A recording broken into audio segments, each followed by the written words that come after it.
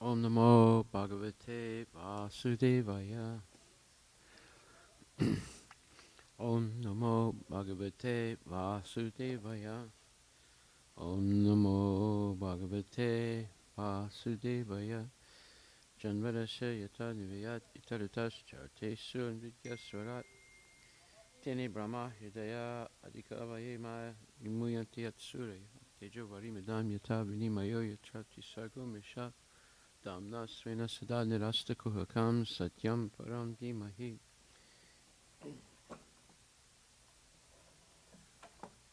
Srimad Bhagvatam Grantaraj Ki Jai, Srila Prabhupada Ki Jai. Nama Om Vishnu Padaya Krishna Prastaya Bhutali Srimati Bhakti Vedanta Swami Dhanamani.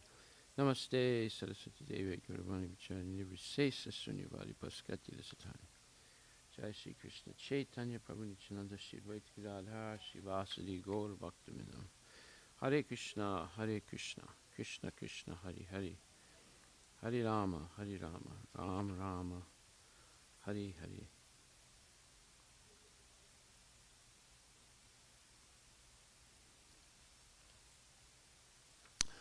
Haribol. Anybody there? What? Okay.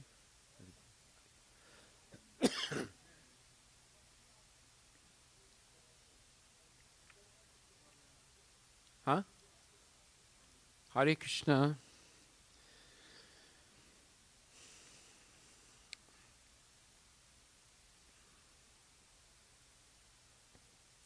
I received homework today from, let me check and make sure I have the list. I have Shrestha, I have Sanmukh,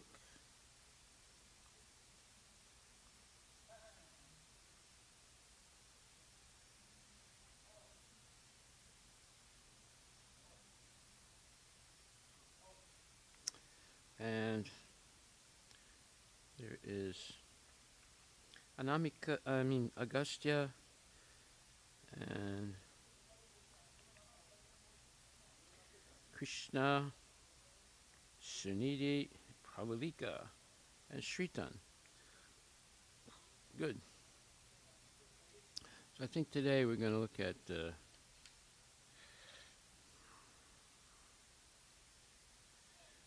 Sunidhi and Pravalika, Krishna, and Sanmukh. Okay, let's start with Sanmukh. So, Sanmukh says, read Srimad Bhagavatam 2.9.34 and the purport, and then explain the difference between reality and illusion. Use the snake and the rope example to answer the question. How do we decide if something is illusion or real? Sanmukh writes, the criterion to decide something as real or illusion or false is based on its relation to Krishna. Srimad Bhagavatam 2.9.34 states, O Brahma, whatever appears to be of any value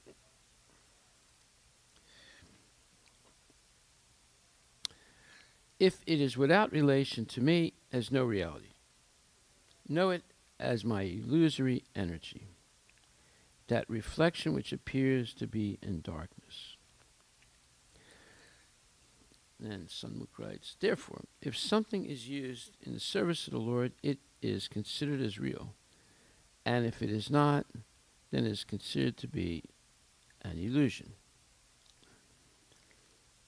Now, a question may arise regarding why should anything considered in a, why should anything what? Something missing here. Anyway, why should why anything should be considered in relation to Krishna? Is that what you want to say? I'm adding the word be. There's no, it says why anything should considered in relation to Krishna. Okay, I don't know exactly what he's trying to say, but let's see what he explains. This is explained by Prabhupada in the purport, Srimad Bhagvatam 1.1.1. Prabhupada writes, beginning from Brahma down to the insignificant ant, no one is independent in the material creation. The hand of the Lord is seen everywhere. All material elements, as well as all spiritual sparks, emanate from him only. Conditioned souls, beginning from Brahma, who engineers the entire universe, down to the insignificant ant, are all created, I guess. Again, there's a mistake here. Are all created, but none of them is independent of the Supreme Lord. The materialist wrongly thinks that there is no creator other than his own self. This is called Maya, or illusion. This tells us that nothing is independent of the Lord. Okay, that's correct. And when one, due to their lack of knowledge, thinks that everything is independent of the Lord, it is an illusion. Okay. This tells us that nothing is independent of the Lord, and when one, due to their lack of knowledge, thinks that everything is independent of the Lord, it is illusion. Nothing in the material world is greater than the Lord, and at the same time, nothing is independent from Krishna. For example, a car can be produced when there is a need of human beings, when there's a need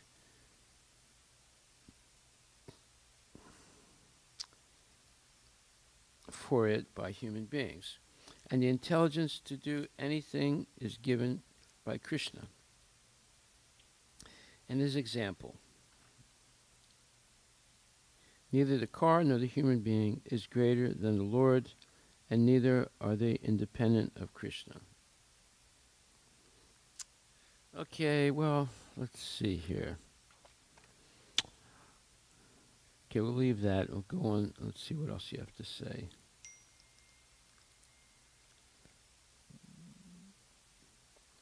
What is real and what is an illusion?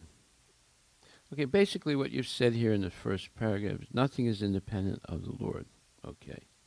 And everything is made with the Lord's energy. So, therefore, if someone thinks that there is total independence from the Lord, it's an illusory idea. If someone thinks that there is no Lord, no God, that's another illusory idea. Okay, next. What is real and what is an illusion?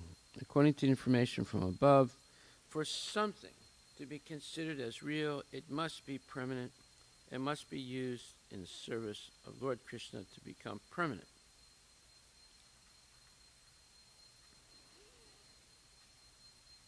Everything in the material world is temporary, but that can be changed by using it in the service of the Lord.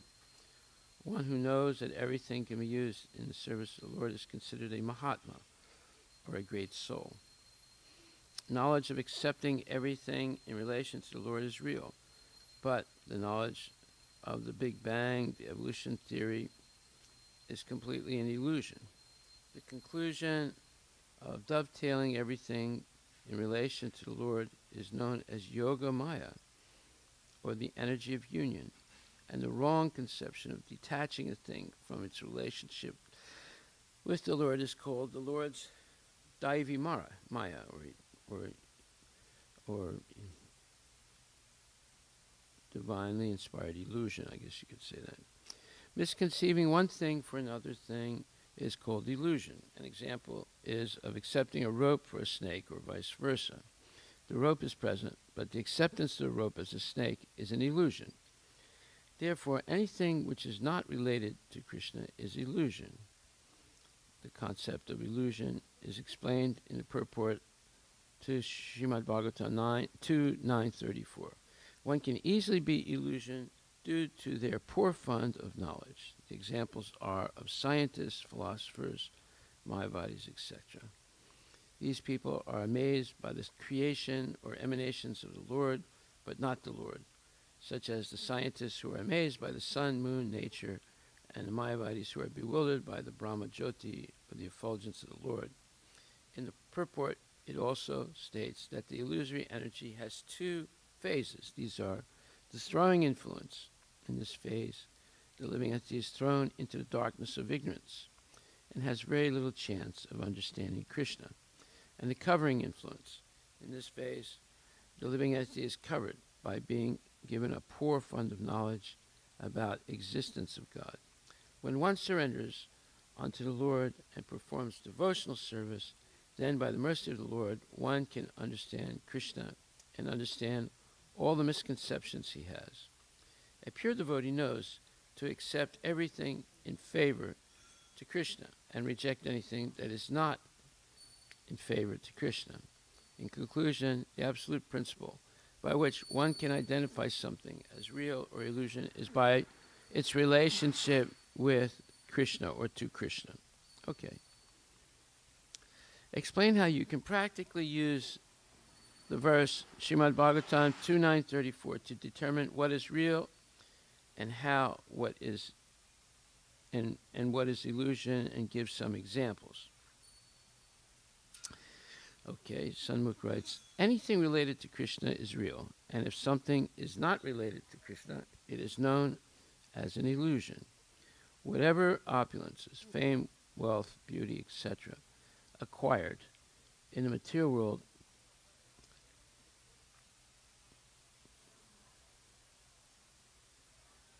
will come to an end at the time of death, whereas the spiritual knowledge and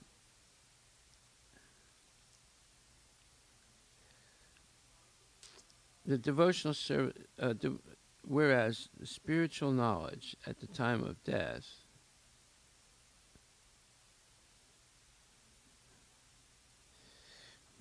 it says anything acquired, whatever opulences, fame, wealth, beauty, etc., acquired in the material world will come to an end at the time of death. Okay. Whereas the spiritual knowledge, devotional service continues. This is affirmed by Krishna in Bhagavad Gita 6.44, where it says, Purvabhyasena tenaiva hridyate hi avasopisa jigyasur apiyogasya sabda brahmativartate. Bhagavad Gita 6.44. By virtue of the divine consciousness of his previous life, he automatically becomes attracted to the yogic principles, even without seeking them. Such an inquisitive transcendentalist stands always above the ritualistic principles of the scriptures. An example is Haridas Thakur and King Bharata. Haridas Thakur was born in a Muslim family. He was elevated to the position of Namacharya by Lord Chaitanya. King Bharata was the emperor of the world, and he renounced at a young age. He renounced his kingdom at a young age to perform austerity, but he failed. And therefore, in his next life, he was born in the family of Brahmana and continued to perform austerities. And at the end of his life, he went back to Godhead. Well, it wasn't his next life. His next life, he became a deer, but then after that, he became the son of a Brahmana. By virtue of the divine consciousness of his previous life, he automatically becomes attracted to the yogic principles, even without seeking them. Such an inquisitive transcendentalist stands always above the ritualistic principles of the scriptures. That's another verse. No, that's the verse, yeah. So he says, one should be regulated in the process of chanting, hearing the glories of Krishna, attending Bhagavad Gita, Srimad Bhagavatam classes, etc. Okay, well, some good try. It's a little bit muddled, but you got the general idea. Let me see if I can add a little clarity to this. The first question is that you want to read 2.9.34 and its purport, and then explain the difference between reality and illusion. Okay, first let's go to first principles. First principle is Krishna is the Supreme Personality of Godhead, and he's the source of everything material and spiritual. That's point one. That's Aham Sarvasya Prabhavo, Matak Sarvam Pavartate, Iti Bhatma Bhajanti Mam, Buddha Bhava Samanvitaha. Okay, it's Bhagavad Gita 10:8. So he's the source of everything material and spiritual. It's a very important point. And now, there's more evidence in Bhagavad Gita. For example, verse number 7.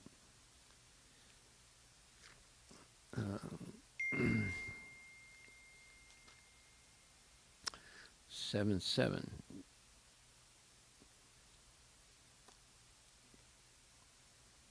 7:6. Etad yonini bhutani. So, first one was 10:8. Now, second one, Etad yonini bhutani sarvani tu padaraya aham krishnasya jagata prabhava pralayastata.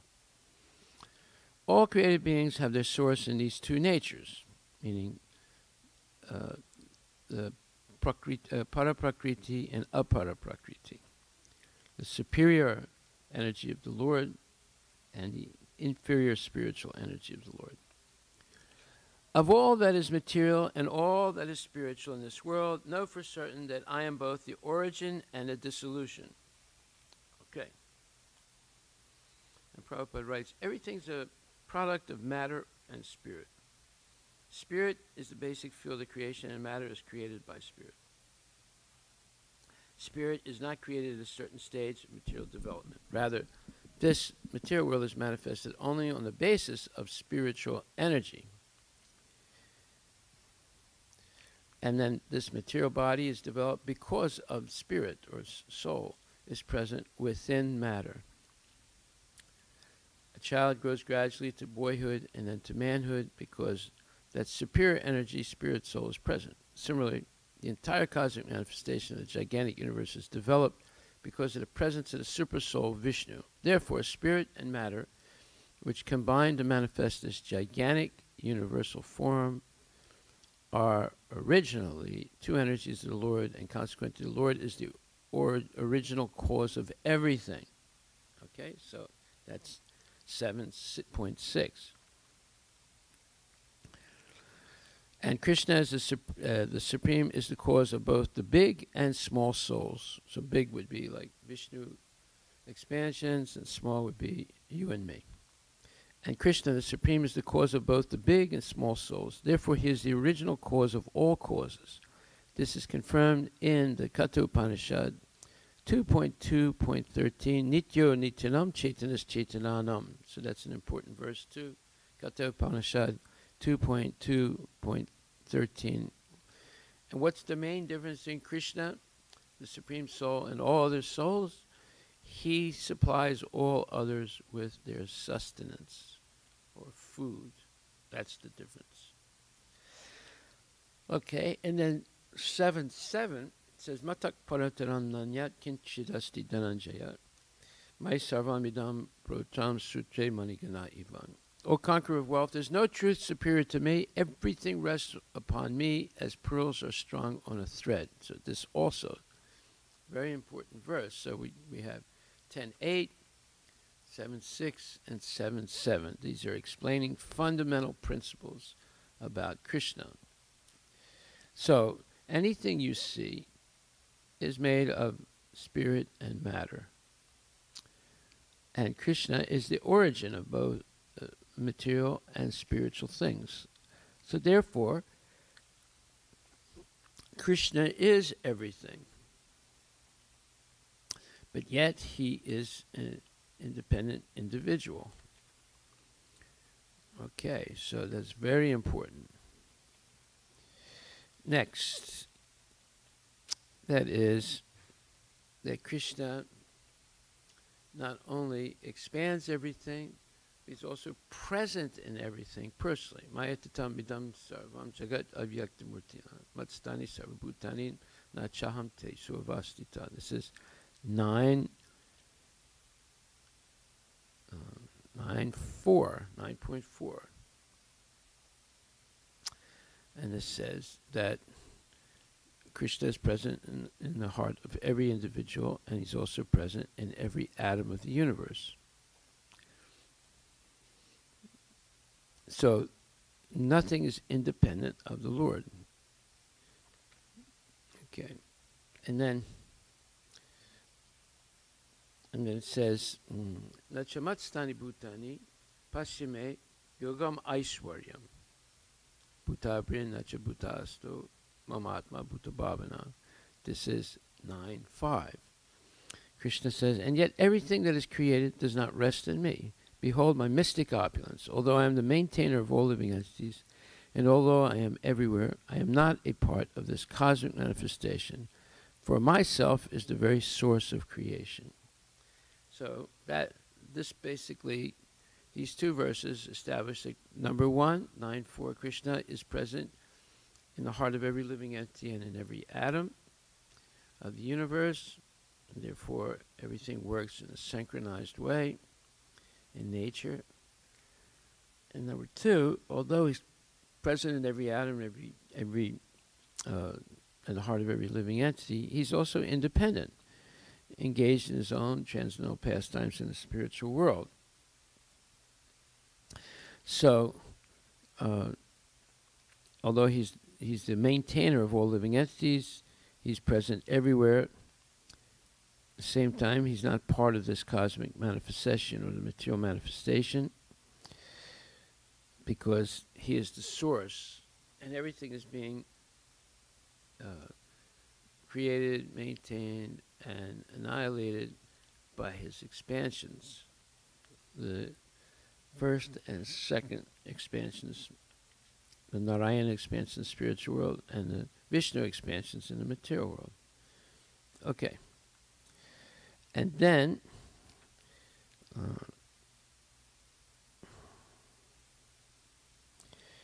so then it says 9:13.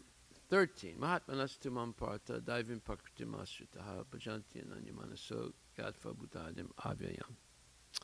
O son of Prita, those who are not deluded, the great souls, are under the protection of the divine nature. They are fully engaged in devotional service because they know me as the Supreme Personality of Godhead, original and inexhaustible. So the Mahatmas are never in illusion in the material world, because they know that Krishna is the origin of everything.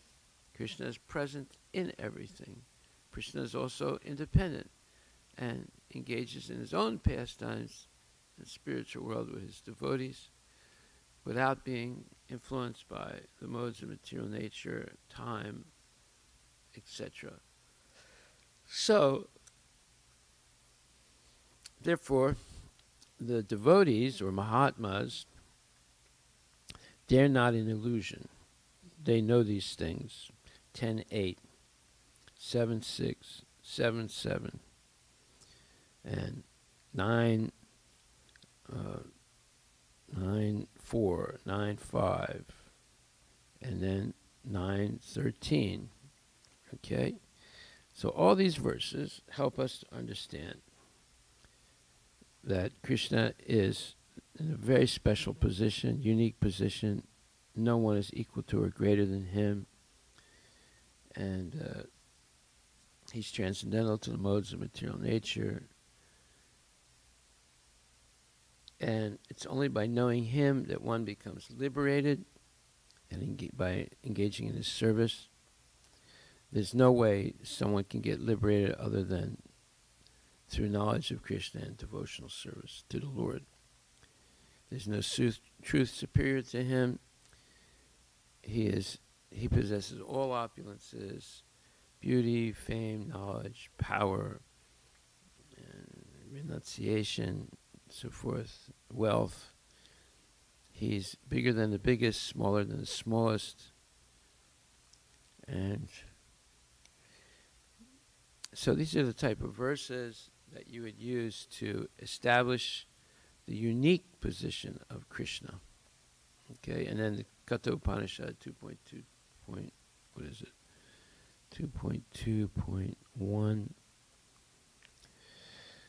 where it says that what differentiates Krishna from all the living entities is the fact that he is supplying, or he's nurturing, or he is the source of food for everyone else. He is the source of energy, source of food, source of everything for everyone else.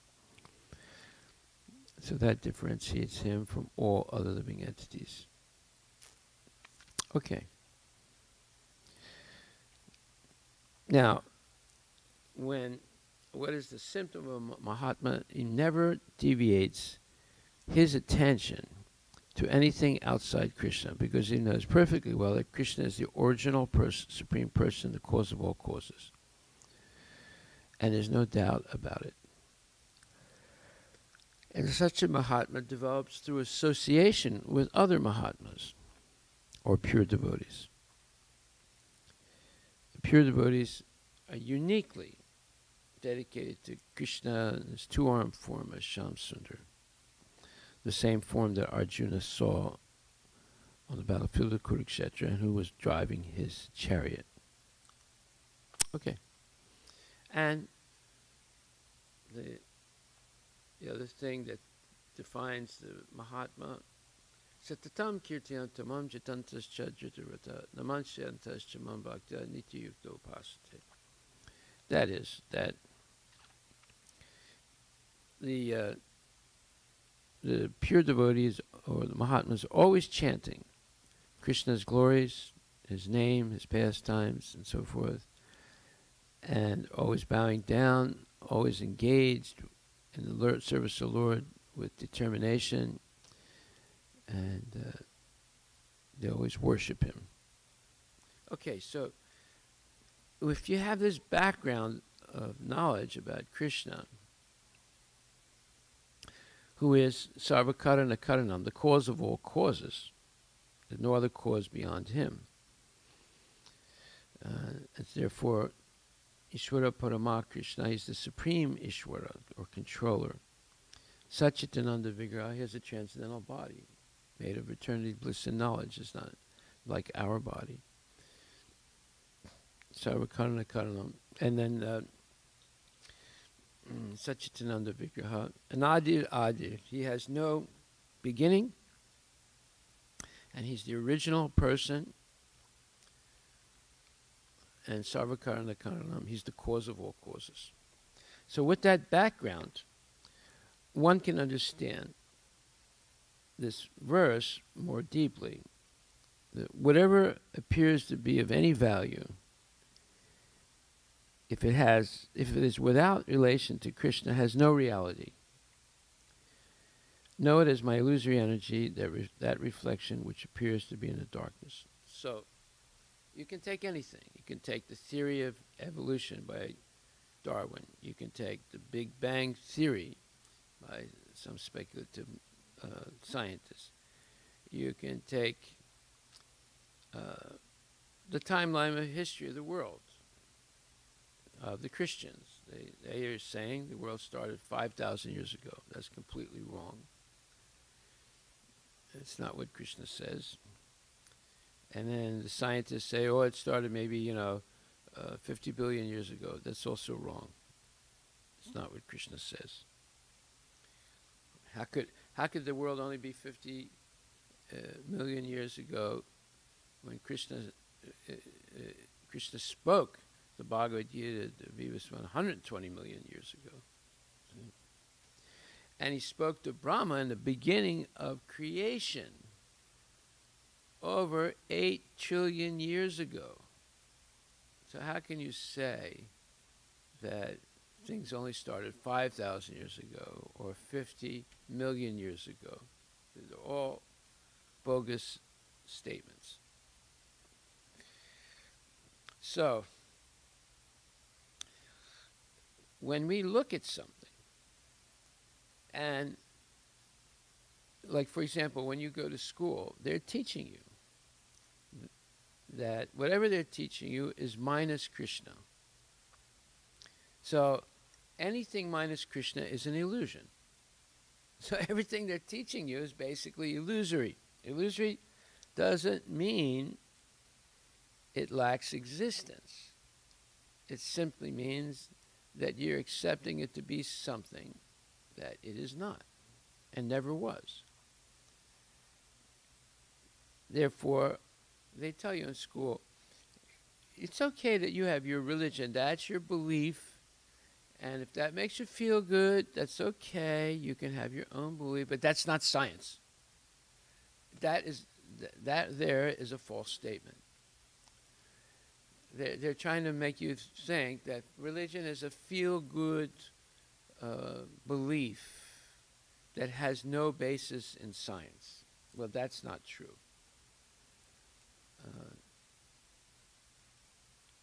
Any religion that accepts that there's a supreme God who's the creator of everything, the source of everything, that's the truth. Any statement that God is a personal belief that you may have, but belief in God is not scientific, therefore we don't discuss it. That is not true. How do we know that? Well, because of these verses that we just read and discussed a little bit. And when you misconceive one thing for another thing, it's called delusion. Such as thinking a rope in the dark is a snake. Now, the rope does exist, it's a fact. But believing it's a snake is an illusion. What is an illusion? It's accepting one thing to be something else that it is not, and never was. Was the rope ever a snake? No. So, that's an illusion. So you believe the rope to be something that it never was. And if you act on it and become afraid and start running away or something like that, then you're in a delusional state. Delusional state. In other words, not only you're in illusion, but now you're in delusion. You're acting as if the illusion is real. And basically that's crazy. Or a type of craziness. Just like people think that sense gratification is the goal of life. So basically they've gone crazy. They have parties and they do barbecues. And they're barbecuing cow meat and pig and fish and other things. And they're drinking liquor, and also they're engaging in illicit activities, and they're acting foolishly, talking nonsense, and they call that fun. Well, it's not fun. It's condemnation by the laws of karma. They're engaging in sinful activity, and it just causes suffering. Now, how do we know that? Well, we know from, for example, the 5th chapter of Bhagavad Gita, 22nd verse. It says,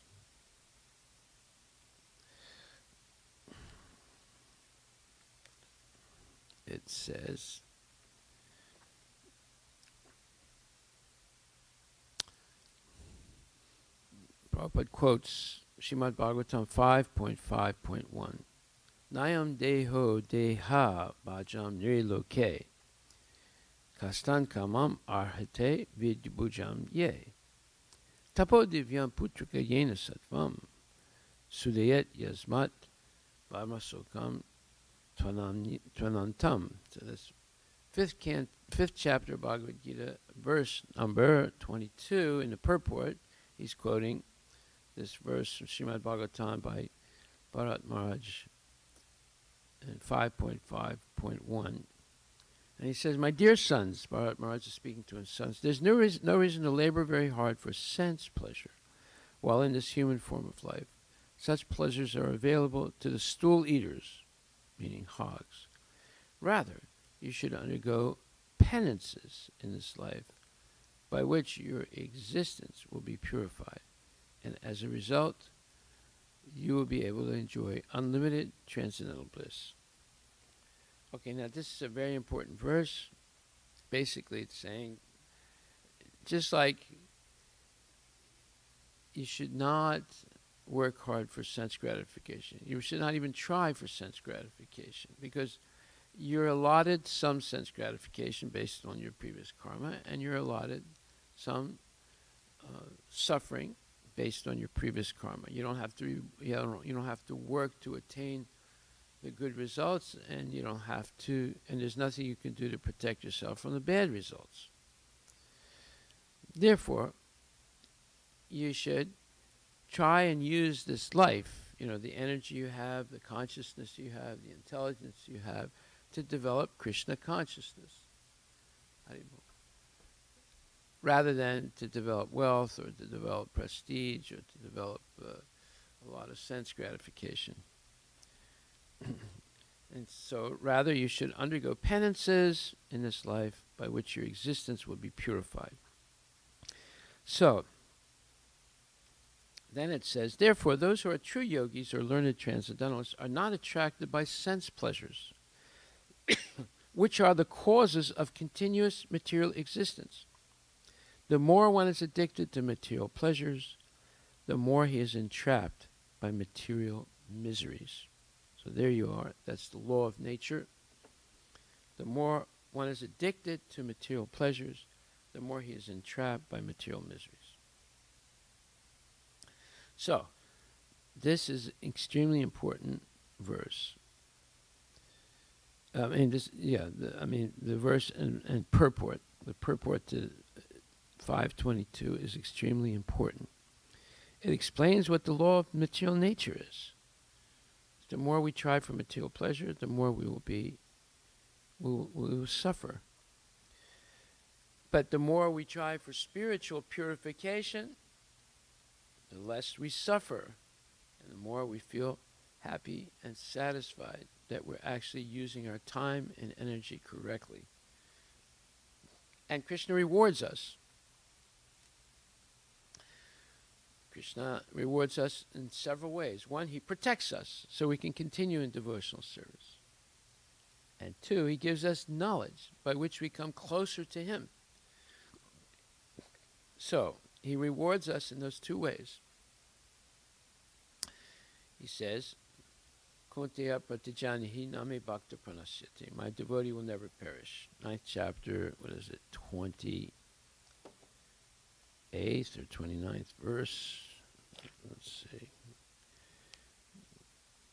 No, it's 31st verse. Right. And then he says, 10th chapter,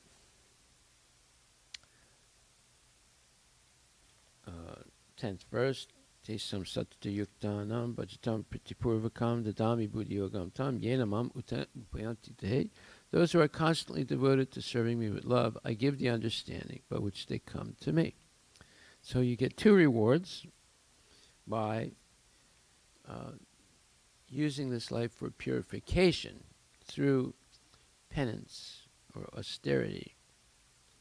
In other words, denying yourself sense gratification, and therefore you become rewarded, one, with knowledge of Krishna by which you come closer to him, and two, protection by Krishna so that you continue in devotional service.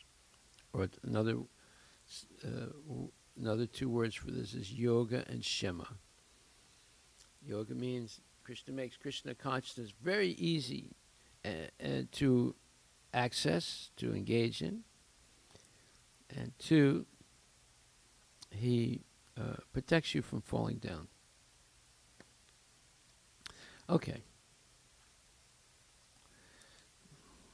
All this, of course, depends on having a bona fide spiritual master and masters, Shiksha and Diksha gurus, and their association. And he says, a person may have a bona fide spiritual master and may be attached to a spiritual organization, but still, if he is not intelligent enough to make progress, then Krishna from within gives him instructions so that he may ultimately come to him without difficulty.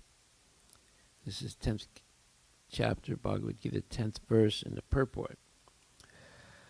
The qualification is that a person always engage himself in Krishna consciousness and with love and devotion render all kinds of services.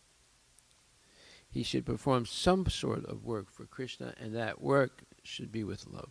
If a devotee is not intelligent enough to make progress on the path of self-realization, but is sincere and devoted to the activities of devotional service, the Lord gives him a chance to make progress and ultimately attain to him. Okay. So, we just went through a whole bunch of verses. Bhagavad Gita, one, to establish the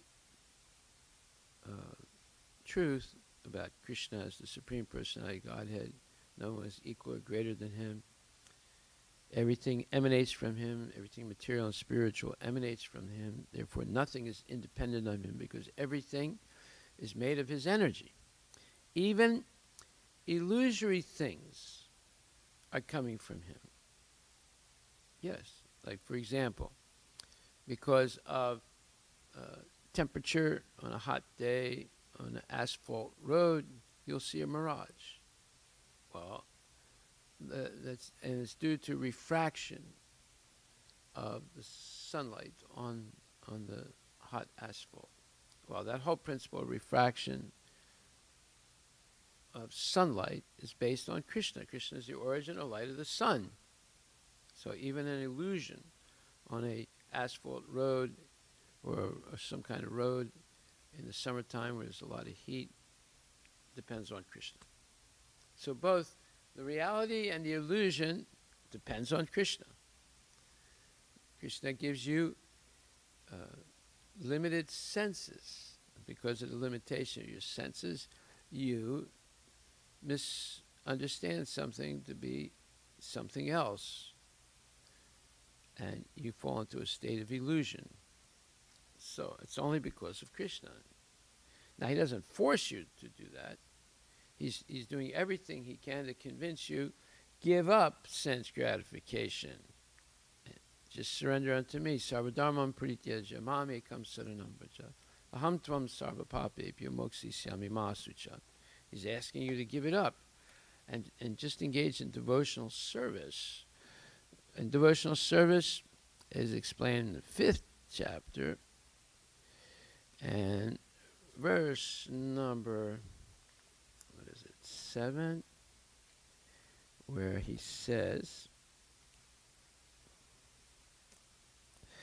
Yoga Yukta Vijitatma, I'm sorry, Yoga Yukta Visudatma Vijitatma Jitendriya Sarvabhutatma Bhutatma Kurvan Apina Lipyate. Very important verse.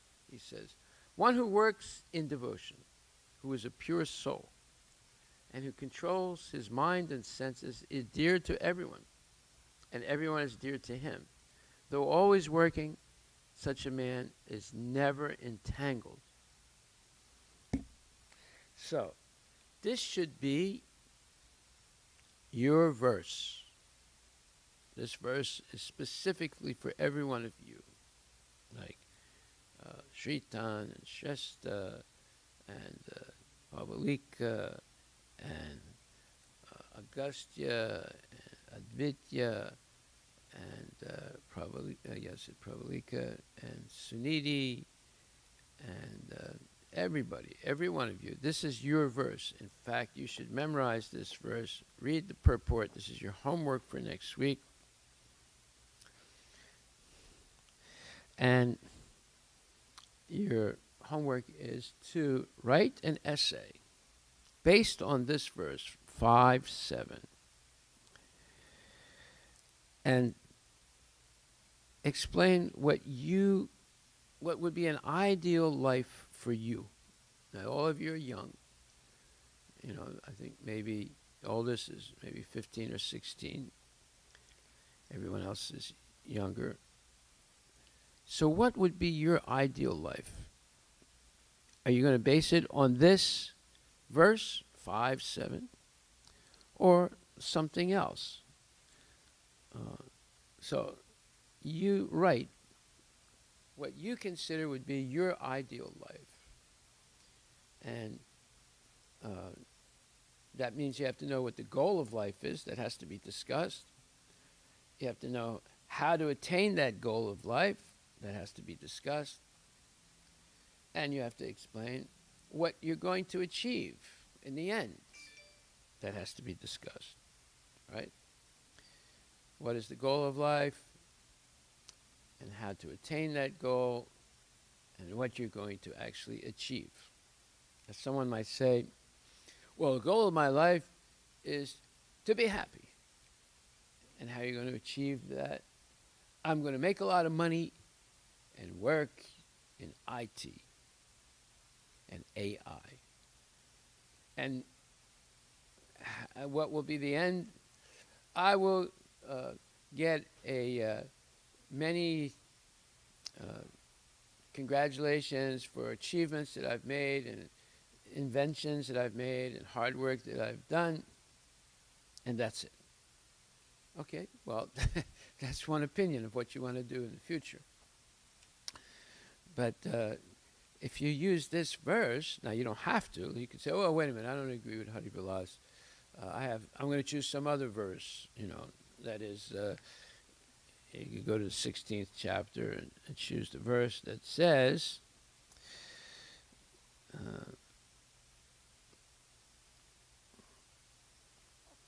it says,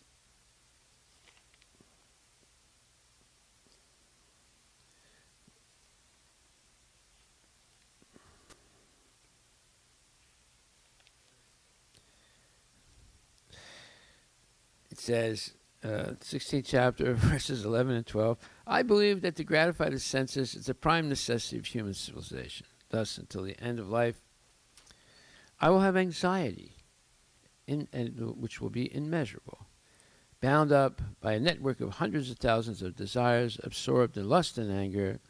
I will secure money, either legally or illegally, and use it only for sense gratification. Well, that's another point of view, right? So, choose your verses. I'm suggesting 5, 7. But if you might say, no, I don't like that verse. I want 16, 11, and 12. Well, choose your verses and write what your goal in life, what you would like your goal in life to be, how you want to achieve that goal, and what will you actually have as proof that your goal is the right goal. Okay. So thank you very much. Are there any questions? Now, I didn't cover too many homeworks today, but because I'm a little bit limited every Sunday now, doing this conference call with other devotees that I know for many years about our experiences with Srila Prabhupada. I do that every Sunday now. It'll go on for some time. Starting at 10:30. So I'll stop right there. But I think you're going to have a fun homework, and I want to thank everyone that did their homework for yesterday and today. Hare Krishna, all glories to Srila Prabhupada ki jai. Hare Krishna.